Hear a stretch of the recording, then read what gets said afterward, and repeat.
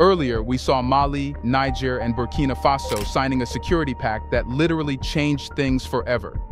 Any country like France or an alliance like NATO or ECOWAS now had to think twice before invading, because it would bring all three African countries into the war. But things did not end there, as the top diplomats of the three African countries met recently.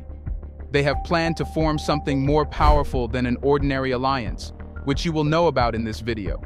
They have decided to suspend the use of CFA franc, launch a new single currency, and take a step further toward becoming a single country.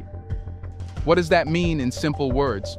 What Mali, Niger, and Burkina Faso have really planned that has changed the power and political landscape of Africa? And what more strategies do they have in mind to unite these three countries? Well, launching a single currency is one of the many steps they have decided on in the meeting, which you will find out shortly. Let's get started.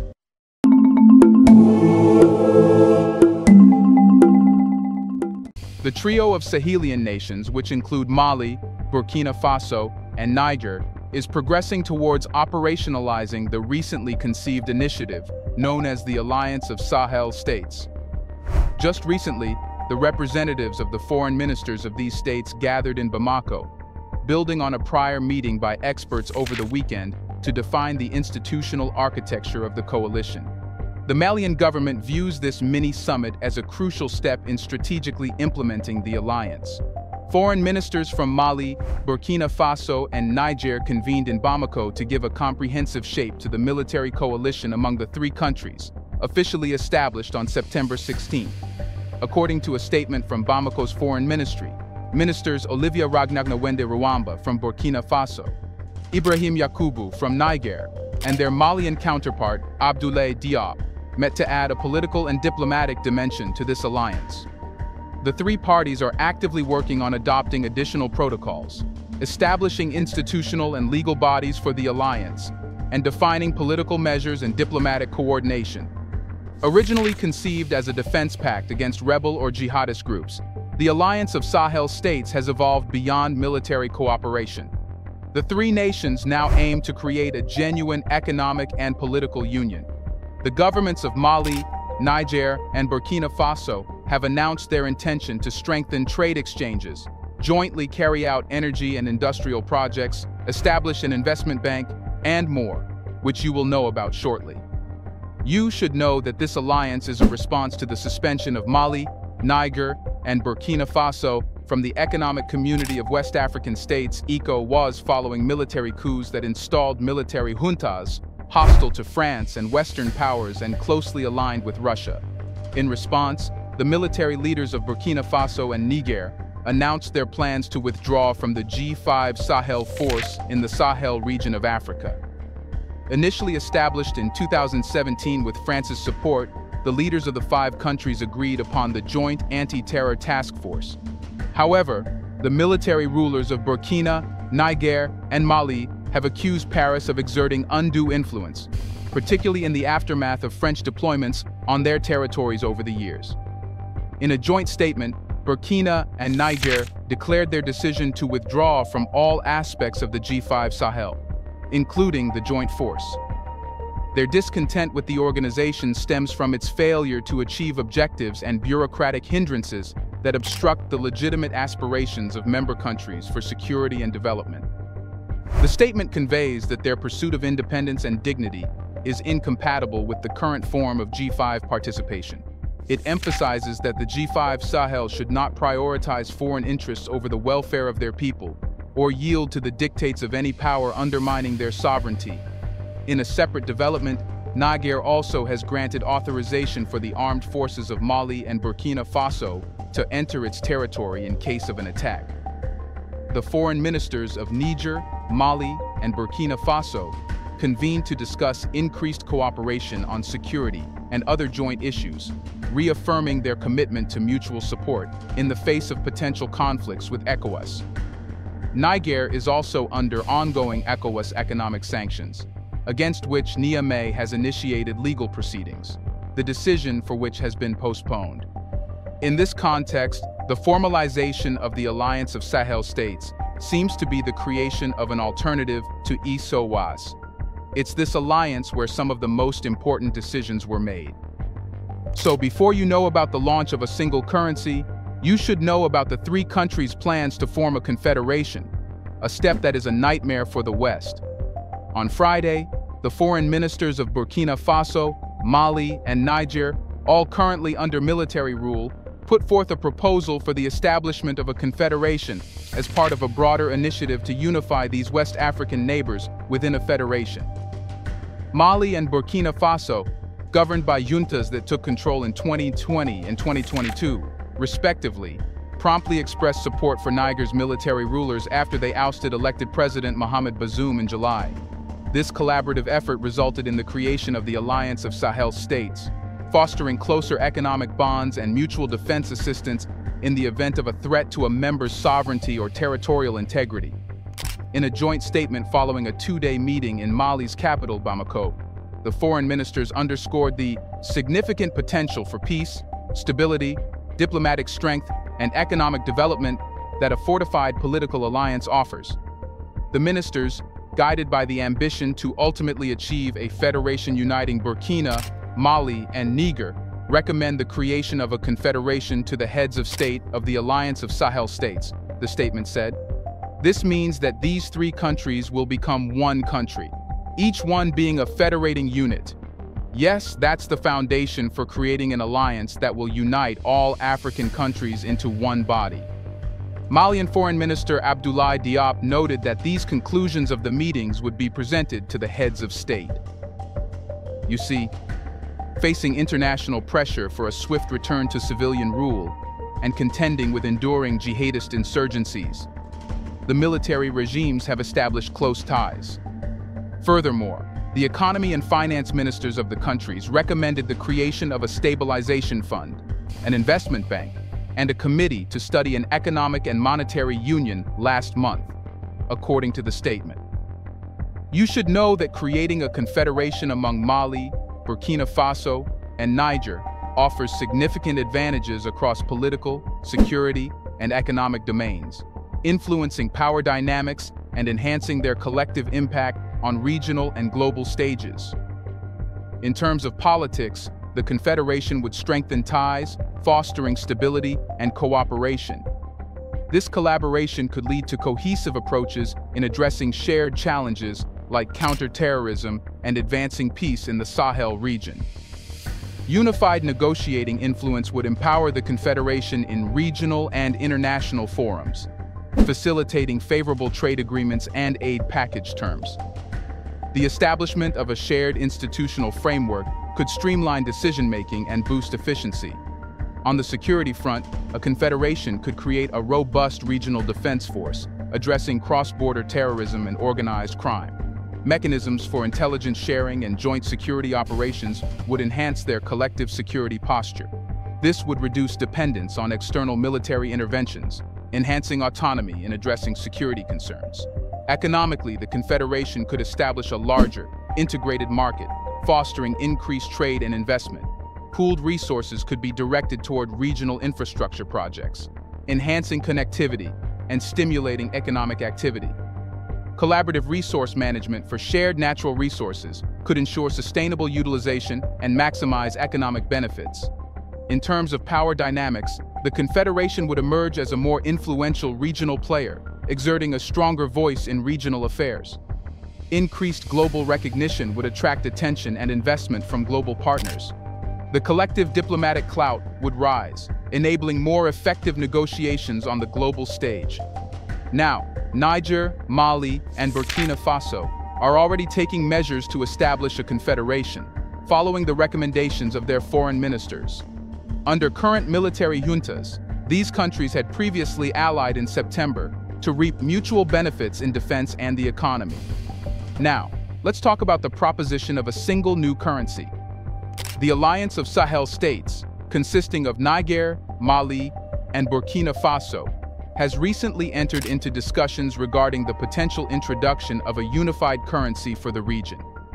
This initiative would signify a major stride toward economic integration and collaboration among the three nations if implemented. However, you should know that the name of the new currency and the proper mechanism has not been decided upon. it's being said that the alliance of the Sahel states would use the earlier proposed currency, tentatively named the ECO, which aims to replace the CFA franc.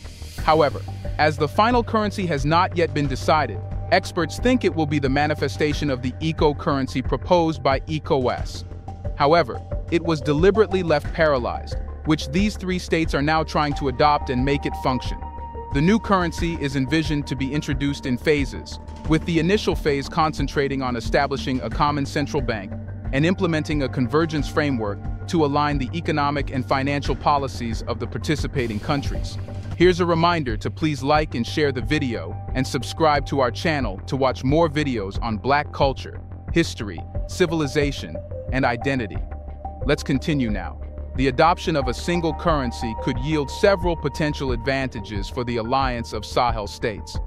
Businesses and individuals would no longer incur currency exchange costs when conducting transactions within the region, potentially decreasing the cost of goods and services, boosting trade, and enhancing economic efficiency.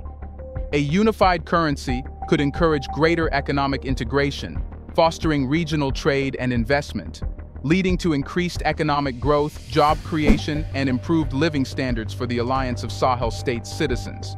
Additionally, a single currency could enhance monetary stability and diminish the risk of exchange rate fluctuations, making it easier for businesses to plan for the future and reducing uncertainty in the region. Adopting a new currency could also decrease the alliance of Sahel states' dependence on external currencies, such as the euro, which is currently pegged to the CFA franc, granting the region greater control over its monetary policy and reducing vulnerability to external economic shocks. But before we tell you how this new currency will change everything, you should know how the CFA franc exploits countries. France's long-standing financial control over African nations remains a trace of a questionable past. In 1962, when Modibo Keïta, the president of newly independent Mali, opted to introduce the Malian franc, his neighboring countries, also recently liberated but members of the CFA franc zone, responded by imposing commercial barriers and economically isolating him. A year later, Sylvanus Olympio, the Togolese president planning an independent monetary project, fell victim to an assassination by a group of military personnel trained by France, including Etienne Gnassingbé Eyadema, who later served as Togo's president from 1967 until he died in 2005. Devised by France in 1945, the CFA franc aimed to regulate the cost of accessing raw materials from the colonies and safeguard France's pré carré from the monetary bloc controlled by the UK, the sterling area. In contrast to its British counterpart, which faded away by the latter half of the 20th century, the CFA franc endures as the anachronistic currency used in 14 African countries, irrespective of their gaining independence from France decades ago. The substantial advantages for France and the stringent terms of the CFA franc explain its characterization as a tool of monetary captivity, the invisible tool of France-Afrique, or simply the colonial currency. You should know that the CFA franc operates in 3 distinct regions, each with its own currency version. The West African CFA franc, or the African Financial Community franc, issued by the Central Bank of West African States, is used by Benin, Burkina Faso, Guinea-Bissau, Ivory Coast, Mali, Niger, Senegal, and Togo. At the same time, the Central African franc, or the Financial Cooperation in Central Africa franc, issued by the Bank of Central African States, is used by Cameroon, Central Africa, Chad, Equatorial Guinea, Gabon, and the Republic of Congo. The Comorian franc is exclusive to the Independent Union of Comoros and is valued at 0.020 euros. In all instances, the CFA franc ensures France's guarantee of convertibility, fixed parities, free transferability, and the centralization of foreign exchange reserves. In return, the issuance and printing of money occur in France, and countries using the CFA franc are obligated to deposit at least 50% of their foreign exchange reserves at the French public treasury. Given the significant economic disparities between African and French economies, tying the region's currency to a robust currency like the French franc in the past, and the euro today is unilateral and directly impacts the economic development of the CFA franc region. This linkage results in reduced liquidity when governments need it, penalties in exports, and narrowed margins for central banks to intervene, leading them to focus solely on combating inflation rather than fostering economic development. Additionally, investment money is scarce, and businesses and households face prohibitive interest rates. However, for France, the advantages are undeniable. The former colonial power maintains a firm grip on the economies of these countries. Even when these nations enjoy trade surpluses, their foreign currency reserves are stored in French banks, which can then be utilized in international financial markets. French companies enjoy preferred access to local markets, can exploit and extract resources, and freely repatriate their profits without concerns about foreign exchange fluctuations. They can even establish a presence wherever and whenever within the CFA franc area. The natural question arising from these conditions is how sovereign a nation can be without monetary sovereignty. The answer lies in the evolution of the fixed parity since the CFA franca's inception, and the fact that only 4 out of the 15 states that were members of the franc zone withdrew from the monetary agreement. The value of the CFA franc has evolved multiple times over the years, and it has always been at Paris's discretion.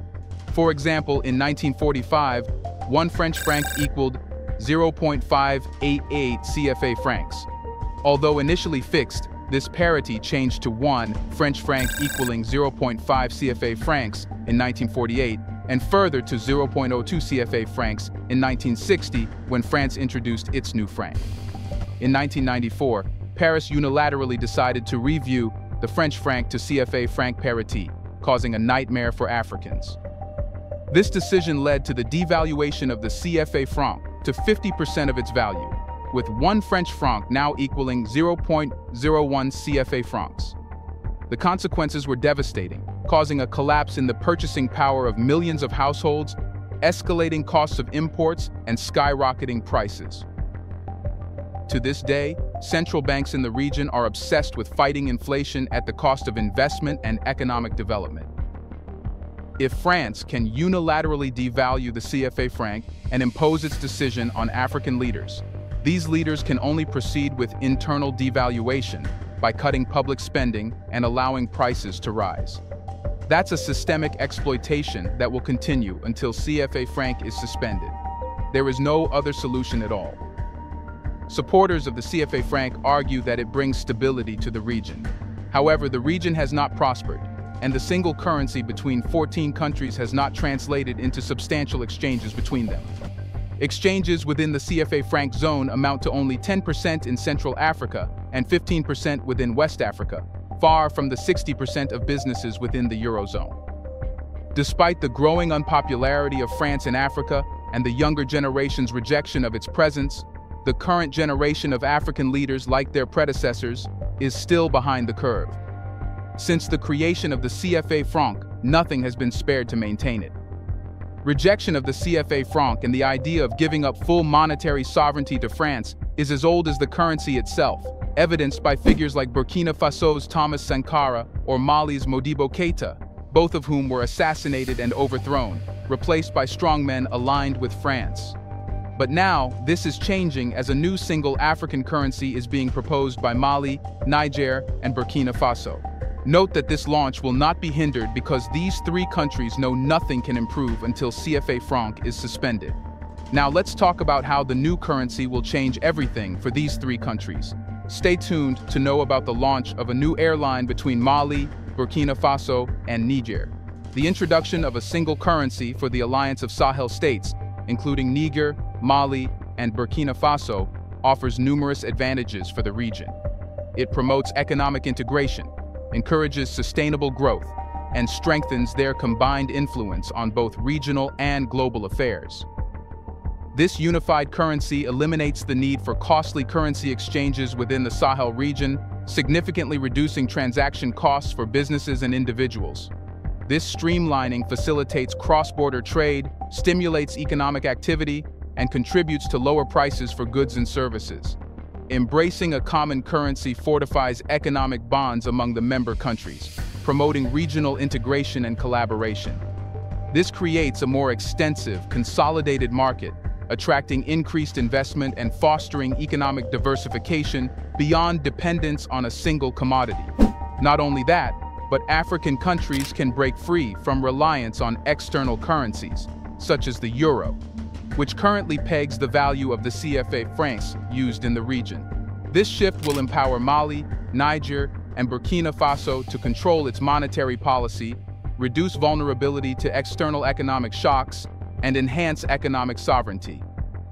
What's more, the establishment of a single currency amplifies the collective voice of these three countries on regional and international platforms. This enhanced unity strengthens their negotiating power in trade discussions, garners more attention from international partners, and elevates their global recognition as a unified economic entity. After launching a single currency, these three countries will be in charge of their money, unlike in the past when they had to deposit 50% of their reserves in French banks. This 50% remained in banks, depriving the governments of spending it on development and much-needed infrastructure. But now this will be properly used, which will bring prosperity. Now, let's talk about the launch of a joint airline. The economy and trade ministers of Mali, Niger, and Burkina Faso also put forth the recommendation to establish a common airline for the Alliance of Sahel States.